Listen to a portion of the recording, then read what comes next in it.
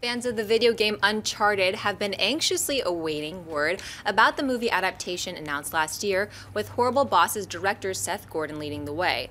According to a recent interview with Gordon, the film should start production in very early 2015, and Gordon says the film will be very international. Christian, should people be excited for an Uncharted movie? Yes. And the series is one of the best video game series as far as story related I think that's ever been created.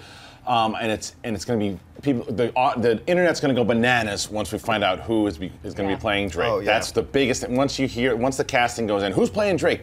Clint Eastwood. My money is on Clint Eastwood right now. Hurry up and jump off that cliff. Like 60 years ago. The thing with this movie is that we have not had a great video game adaptation yet. I mean, Mortal Kombat, the first one was fun. That's about all you really can get. You have to nitpick. However, I think that this one, because this could be the new Indiana Jones if handled correctly, and I like the choice of the director because there's a lot of humor in this video game as well. So I'm very optimistic. Mary? Yeah, Uncharted is one of my favorite video game franchises ever, and I think it's really one of the best action-adventure games. And Nathan Drake, like you were saying, is such a rich character. He's funny, and he's witty, and he's sarcastic, and he's really handsome, and he's very rugged. You're right, he could be the next generation's Indiana Jones. So for me, it really all depends on casting. Like, who is going to be Nathan Drake? For a long time, people wanted Nathan Fillion to play Nathan Drake because he does in the video game. They want him in everything. Well, yeah, but he's a little old for Nathan Drake now, I think. But because he was the voice of the character, people felt such a kinship with him. See, one of my biggest arguments against, and I don't think we've had even a good video game adaptation yet. I mean, I love Mortal Kombat, but it's as much as I love fun. It's guilty pleasure. Exactly. It's a guilty pleasure, and I love it on that level. My one critique has always been that video games do not have cinematic narrative to them. I know video game players feel like they do because you're playing a video game, but really when you step back, they don't.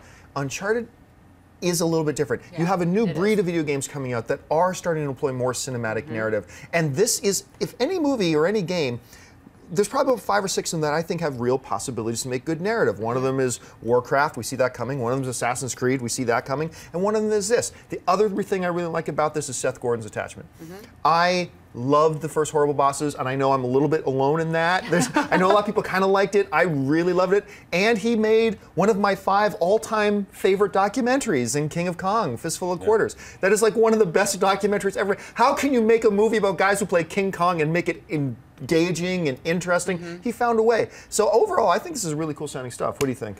I'm a PC gamer, so I've only flirted with the console version when I lived with a roommate. But I did read a couple of earlier drafts of the script. Very good. Has very good potential and could perhaps be another Indiana Jones.